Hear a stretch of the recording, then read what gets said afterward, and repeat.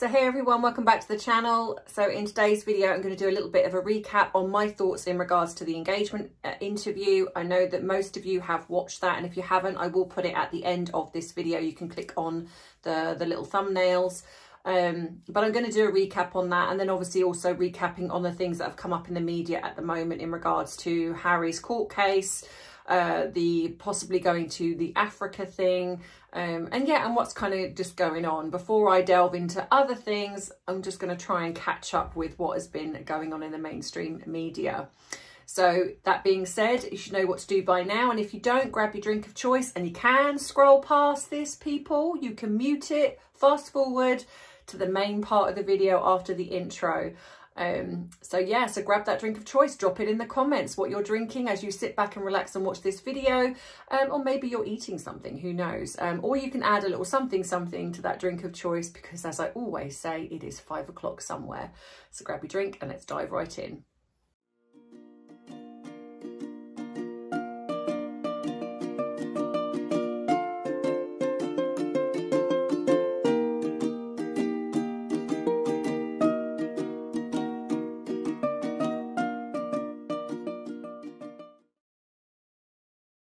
So for those of you who have not seen the engagement videos, I do suggest you go across and watch those, because that will also help in what I'm about to talk about now. There is a part 1 and a part 2.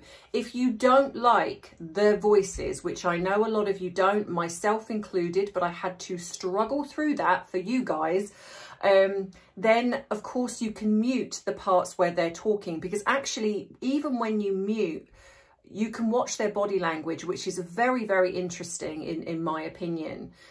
Now, I have heard a lot of you say that you would like me to do the William and Catherine engagement video. So I will do that as a palate cleanse, because even though it's not, in a way, there's not going to be as much, but I think it'll be nice to do that as a sort of a compare and contrast to the way the setup was for Harry and Meghan.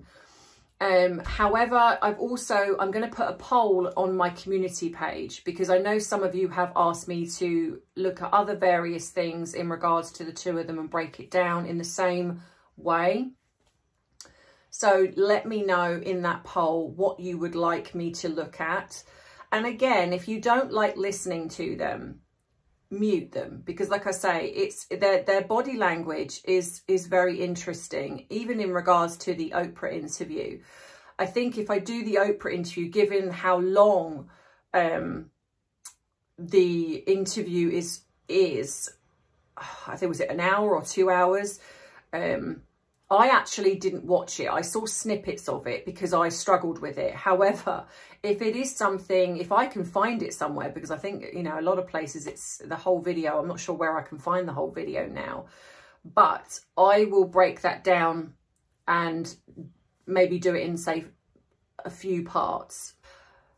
So, yeah.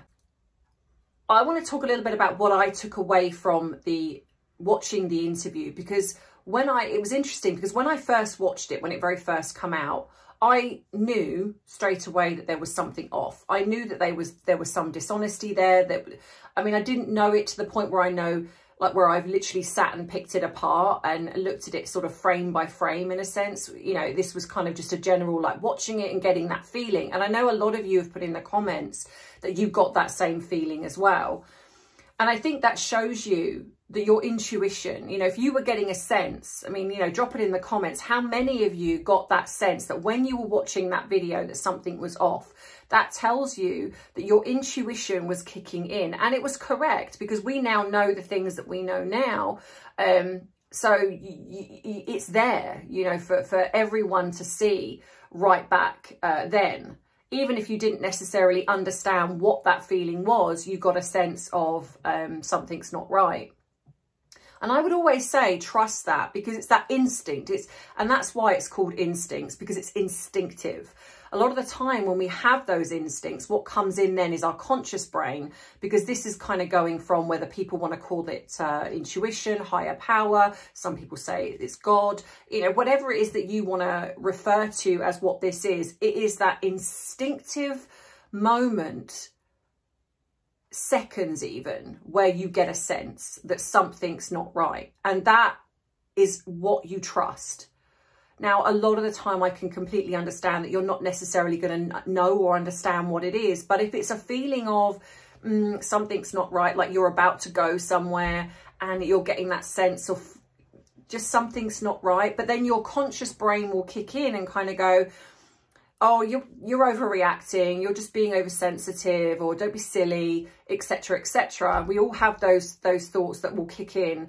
And so a lot of the time you will then believe that thought process rather than trust your instincts. And how many of us, whether we've been in friendships, relationships, situations where we have all said, I wish I trusted my instincts, or I knew, like if you got into a very bad relationship, I knew something wasn't right with this person, I should have trusted my instincts. And yeah, there it is. And a lot of the time, unfortunately, is that we don't listen to that side of ourselves. And I believe it is your best friend. I've certainly myself even been in situations where I've got into a friendship or a relationship and it's gone horribly wrong. And I knew pretty much from the beginning with certain things that something wasn't right. But I bypassed it because I either wanted to believe the person, or there was something else I was invested in and that person was part of that. So I kind of bypassed what my instincts were telling me. And then when it all went wrong, you kind of go, I knew, my instincts were telling me, whether it be you've been in a narcissistic relationship or friendship, you know, I've certainly, like I say, I've been in that myself. So it's trusting that. And I wonder if Harry had those instincts with Meghan in the beginning, when he very first started seeing her. Now, I think, unfortunately, a lot of Harry's problem was that he masked a lot of things with drink and drugs, as we know. So what happens then is that even if your instincts did kick in, you're not going to pick up on that because it's just not even going to be in his field of awareness, because he's going to be either very drunk or very high or whatever it is. And that's why I do believe that when they first got together, it was very much sexual. I think he did find her very attractive. I think that, like I say, that she was probably swinging from the chandeliers. We know, and I've talked about the video with regards to the sex tape. I think there were things that she would allow him to do. And I think that's where he thought that he had got this most amazing woman. And this is not unheard of. There are a lot of people, men, for example, that have got together with a woman, and for the most part, she will do anything in the beginning. She will do anything he kind of wants in the bedroom, if this is his persuasion, if you like. But then also acting as if she's just like, she probably cooked for him, or she did other things, like say pretending to be humanitarian, wanting to do what he wanted to do. So in his mind, he's got the most amazing girlfriend in his mind at the beginning. So it kind of makes me wonder when the intuition started to kick in with him. When did it start to happen that he was getting this feeling that something wasn't right with her? Now, obviously, we now know in regards to Skip's wedding, there was something that happened prior to that because they broke up. And then she turned up at the wedding, I believe, the wedding or the wedding reception, and she wasn't invited, but she turned up. There's pictures of them looking a bit tense and fraught. And then they're leaving together at the end. And again, I think that was a sexual thing. I think when she first turned up, perhaps he wasn't as drunk. So it was kind of a bit like, well, you know, why are you here? She's probably trying to talk to him. Whatever it is that she's doing to persuade him. And then the drunker that Harry probably got, the more then the sexual side kicked in. And they, from what has been said, they went back to the hotel room and things were said and done. Now, it's possible that in that moment, he used her because he wanted to sleep with her. But in Meghan's mind, and bearing in mind, this is all hypothetical, because this is just how I'm viewing how a narcissist works, or how someone like Harry would work. I don't think he was serious about her in the beginning at all. In fact, I'm not even sure if I think he was ever really serious about her. So here's my thoughts on how I think the engagement or the relationship kind of went down. So I believe they obviously got together at Soho House. I think it was set up by Meghan. I do believe it was potentially Harry didn't really know anything really about her. I think he was probably set up, possibly by Marcus Anderson, or possibly even one of his cousins. Not even sure if I even believe the friendship with regards to the cousins. I have spoke about that in another video where I talk about the Prince Andrew situation, and I do think that that was dropped in as almost like a code for, I'm going to say that I'm friends with them, but I don't actually think she was, because if she was friends with one of the sisters, I do believe there would have been things seen. I do believe that, well, then she certainly would have known about Harry. There's no way that you can be friends with one of the York sisters and not know who Harry is. But I don't necessarily believe that to be true. It's possible that she may have had a conversation with one of them, being if one of them are in the circles that she ran in when she was with Jessica Mulroney. But I do generally believe that that was a made up friendship, and I think that was almost like a dig at the fact that she has had that relationship with Andrew prior to that. Potentially, if we go back to the things that I've said in regards to when Prince Andrew was yachting. Anyway, so I think this was orchestrated and set up. I think she knew about it. I believe that, so I think she knew about it, but Harry didn't. I think this probably was a bit more of a blind date with regards to Harry. I don't think he knew really anything about her. So this was potentially set up, and I think, like I say, they got together, they probably got very drunk, they had lots of sexual relations, and then obviously date 2 happened, and it moved very quickly. And I think the reason it potentially moved very quickly is because Harry, I do believe, thinks with his todger, and he probably was so bowled over by the fact that she was very adventurous in the bedroom that he got very excited by that. And it does happen. A lot of guys potentially feel that if they find a woman that will literally do anything in the bedroom, they almost feel like they've got the perfect partner. They don't think about anything outside of that. So I do believe that that is how it moved very quickly. However, Meghan would be looking at this from the different angle. So she's looking at this from the more manipulative, you know, I know that I can't sustain this, but so I've got to find a way to hook him. So I think that she would be plotting and planning literally behind the scenes with regards to Harry. Harry, being a bit of a dimbo, I think, unfortunately, is just going to be listening to anything that she comes up with and thinking that's who she is. Like they're talking about being a humanitarian, you know, you know, and I think she would have given him this sob story of how awful her family is and how she just worked her way up the ladder, and it's like they just want her for her money. You know, you can imagine this happening, and all the time Harry's probably just taking all of this in, and like I say, and they're connecting together through sexually, and probably in a way of he's probably either that rescuer part of him is kicking in, especially as we now know that she was wearing Diana's perfume. So some trauma bonding would have been going on as well for Harry. But this would have particularly quite sort of probably confused him, because he just, you know, at the end of the day, this is not a conscious thing, this is a subconscious thing. So I think that all the time she's working behind the scenes to secure him. But Harry, as we know, is a bit of a player, and he doesn't, I don't think he settles down with somebody unless he genuinely likes them. Yes, he does, I think, like her sexually, but I think there was probably something, because he was seeing somebody else at the same time. And the reason I think he then sort of went more with Meghan is, again, because of the sex. Let's be honest. You know, when, like I say, when you're somebody that is doing everything in the bedroom that somebody wants, again, you know, and this person is saying that how much they want to be supportive. It's like they, you know, they love everything that you love. You are going to think that some people are going to think that he's got the perfect partner. So the reason I then think that the Botswana thing obviously then happened is, again, I think this is probably Harry just thinking with his Todger again. It's like having this, you know, 5 days of the most amazing sex, etc. And I'm sure there were conversations and amongst all of that.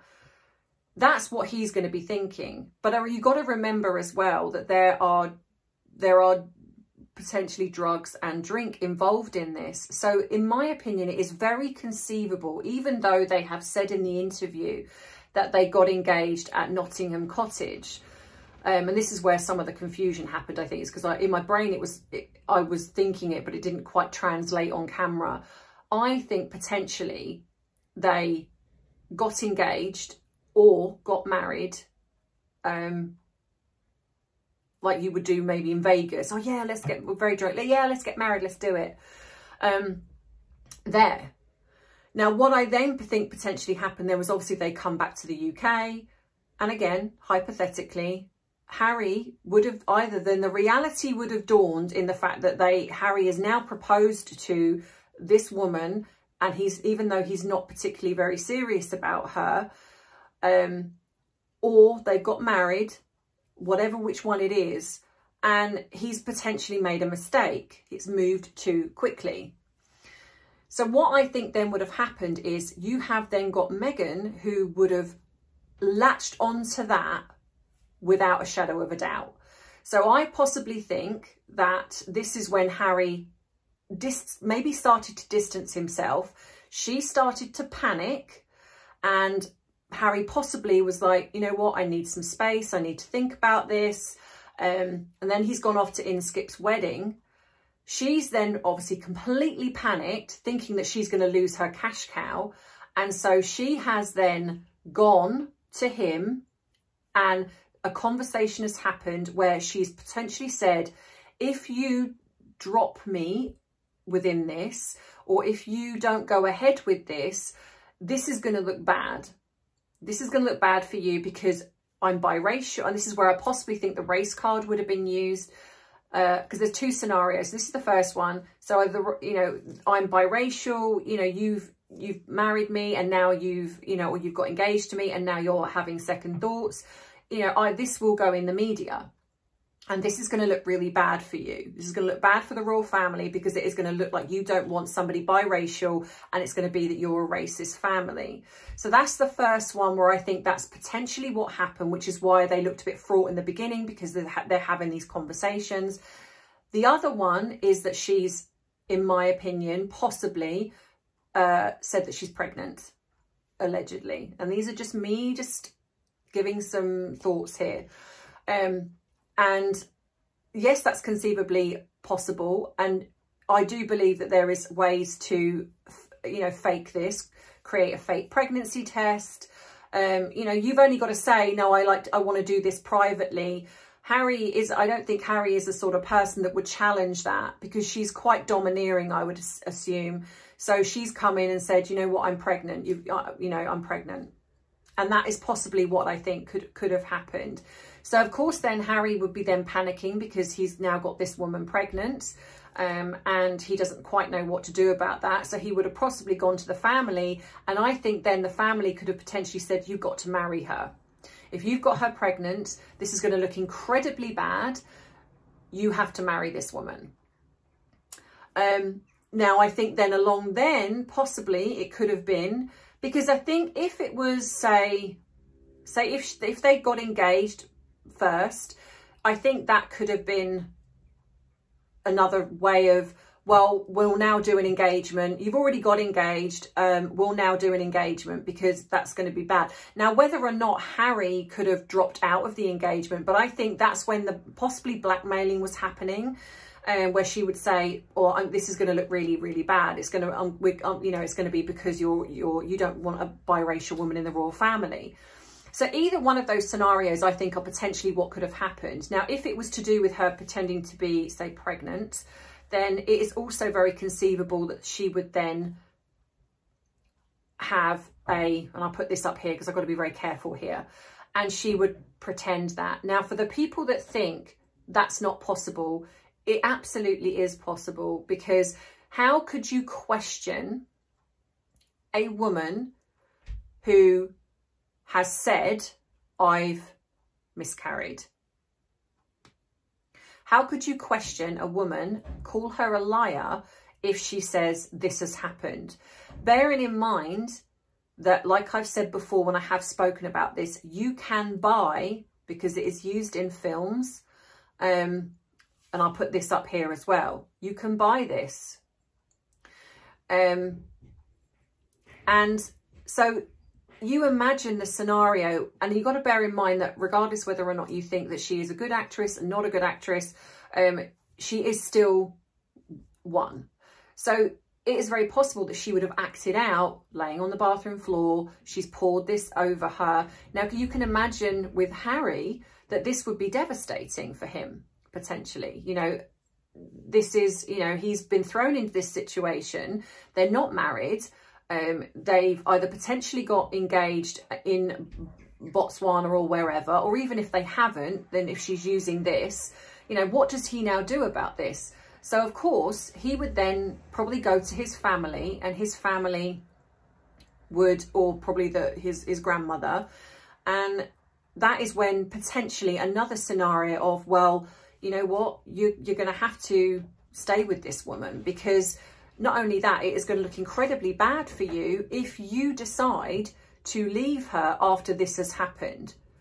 And you're not going to question that. Now, I do think that it's even possible that they said, look, we'll get the doctors to look at her. If you have somebody that goes, I don't want that. I don't have any trust in the royal family. I don't want anyone looking at me. Then you're still left with, do we believe her or not? And it is very difficult to question. This is why she's very clever, in my opinion, with the things that she pertains to have suffered from when it comes to mental health. So, for example, how do you question somebody that says she's pregnant? How do you question somebody that says that she's had this? How do you question somebody who's potentially got a fake pregnancy? It's very difficult to do that, because all the woman needs to do is say, I want to be private. I don't want to expose my bump, or I don't want to talk about this anymore. It's too upsetting. Even if you suspect, it is very difficult to actually say this without forcing the person to go to a doctor to prove it.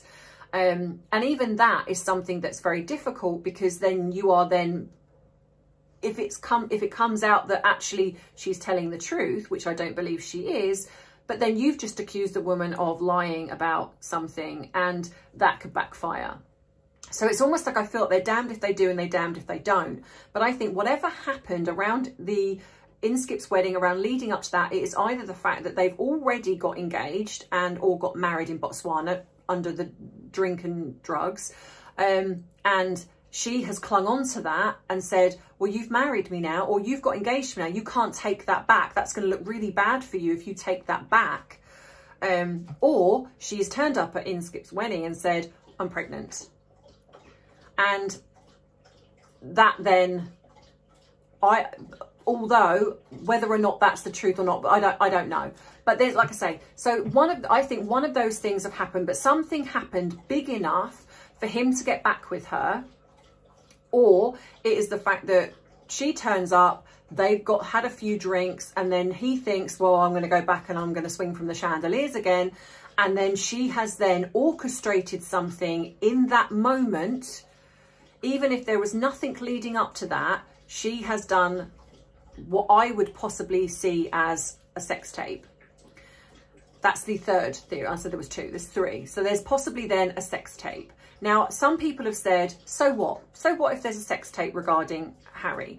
Now, if you imagine this is somebody who has done things in the bedroom which could be seen as not something that possibly you and I would do. So when you're looking at, say, BDSM, bondage, etc. Now, if you've got Harry in a situation where he's either doing something to her which, without any context, looks terrible, or there is a third party involved, that is going to be very, very damning. I don't care what anyone says, you're not going to want that released into the public. If it was just a normal sex tape of Harry having, say, normal sex, I don't think that would be an issue. I think if there is something, I think it's possible that she's got him to do things within the bedroom, or there's another person involved that would show Harry in a very terrible light if exposed, especially given the fact that we know that she would come out and say, I didn't want this. You know, this was orchestrated. I didn't want this. So I think that's potentially also a third scenario. Whatever has happened, then suddenly we have then the engagement. And in that engagement interview, to me, you can see that he's so uncomfortable. There's moments when he looks at her that he doesn't even look like he actually likes her. She's very over the top. She's also very unsure with certain things, like she looks to him for validation. You can see how he's not even comfortable either. In my opinion, they don't come across particularly believable, but I think, again, it's you know, if you look behind like what's being said and their body language, you can see that, but not everyone does. So that's why I then think that leading up to the wedding, when you see the wedding, when you see the look on Harry's face, when you see the look on the Queen's face, I don't believe this is a wedding that is born out of, I love this woman. As he, you know, I love this woman and I hope she loves me. Who says that? That to me was one of the biggest things in this whole interview, was when he said, I love this girl. I didn't even say woman. I love this girl and I hope that she loves me. How have you not had that conversation? Who gets engaged with somebody if they don't know they love them? Surely the engagement happens most, in my opinion, when you are so in love with each other that you want to marry that person. There shouldn't be a shred of doubt that this person loves you. But to say, I hope she loves me, was very, very telling to me, because he doesn't know. And instead of reassuring him, she doesn't. Not like, of course I do, silly, or, you know, she doesn't ever really flatter him. He talks about how wonderful she is and, oh, she's capable of anything. Pfft, well, we know that now. But she never really says anything like about him, like how amazing he is as a person, and that's very telling. Like I say, sometimes it's not what is said, it's what isn't said. So that's kind of my thoughts on what I feel potentially happened. Now, I know other people are going to have different scenarios. And like I said, I'm not saying that I'm right. You know, I do get a lot of people saying that some of the things I say are very conspiracy theorist or very out there. And yeah, they might be. I might be completely off the mark. But I've learned over the years to trust my instincts. I've learned over the years to really study people. And I watch a lot of like true crime things, which is another one of my passions. I really have studied. It is kind of one of my real passions in studying people, and I get a good sense of who that person is. And I genuinely feel that this engagement was not an organic engagement. I feel like this was either the royal family saying, you've got to commit to this girl. Either the fact that you got engaged before, because she wouldn't have wanted to let this go. And even though the royal family, yes, okay, they could have maybe done something. But when you've got a narcissist involved who is, I'm not letting this go. And if you dump me, then I'm going to say whatever. That is something that the royal family don't want to get involved in. And so it's very possible that they would have said to Harry, you've kind of made your bed, you've got to lie in this now. You know, you've committed to this woman. You've either married her in Botswana or you've got her pregnant. You know, you've got to see this through now. And there would be elements when she would be amazing to him, the love bombing. And so there'd be the moments he would hang on to. So in a way, he's probably convincing himself that, you know what, I could make this work. She's okay. Yeah, there are moments, but she's okay. You know, we could make this work. And then I think it moves into what I believe to be a business arrangement. Then it becomes, you know what, we're not really in love with each other, but I can facilitate you leaving the royal family. You don't like it here. Let's use what we've got, and we can take our titles and we can be part of the royal family, but then go to America and we could be like king and queen over there. You're never going to have that here because of your brother and Catherine, but we can go and we can take over America. And I absolutely believe that's what she would have said to him. And unfortunately, Harry is not the brightest Spartacus spark in the book. And I think he would have believed her. I don't necessarily think he ever wanted fully out, because I do believe he loved his grandmother, albeit that it doesn't seem like he did after the way he's behaved. But I do think he did. And so I do think he would have still supported the royal family. He didn't want completely out, but Meghan had ulterior motives. And I think she would have utilised everything, every trick in the book, including, and I will talk more about the fake, in my opinion, the fake pregnancy. I will do a video on that. But this is just my thoughts in how the engagement happened and why.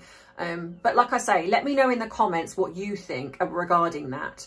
And I want to just add on the end. So, of course, now we've also had the fact that Harry has had his court case thrown out. He's still got the one coming up, I believe, with the Sun newspaper. But we've had that thrown out. And I am so glad, in a way, that because what this will now show Harry is just because you are a prince, it does not mean that you get away with things. And this is a real victory, I feel, for... you know, for justice in a way, because what Harry was doing was disgusting, in my opinion. He was bringing this and, you know, by his own admission, trying to clear up things in regards to Meghan. And I will say this, behind the scenes of this is all about IPP status. And I do think this is about controlling the negative press in the media. Harry and Meghan want all the positive press, but they don't want the negative stuff. And I think that he believed, and Meghan probably was there fueling this behind the scenes, of that I'm a prince of a UK. I've got all this power to get this changed. And if he'd have won that, this would have done, you know, his ego would have been huge, but he didn't. And I think this is showing him that regardless of what you're feeling or thinking, you cannot come to a court of law and lie. You know, bring in your feelings as... well, this is factual because my feelings were hurt. That's not evidence. If you're not going to come with evidence, which then takes me to a lot of things what we see on social media, if you are not seeing the evidence, then take it with a pinch of salt. Don't even just believe what I'm saying. I see some of the comments, oh, I believe you. And that's wonderful that you do.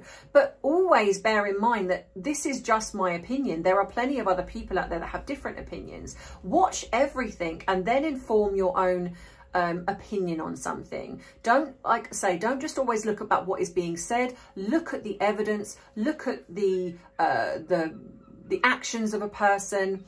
And if a person is showing you, this is great, to me, a great saying, if a person shows you who they truly are, believe them.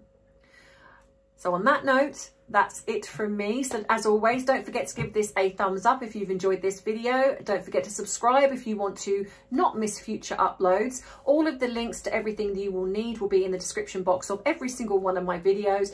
If you would like to buy me a cuppa as a thank you, if you want to super chat me, you can. The links are in the description box, but the super chat is right next to the subscribe button, I think, or the like button.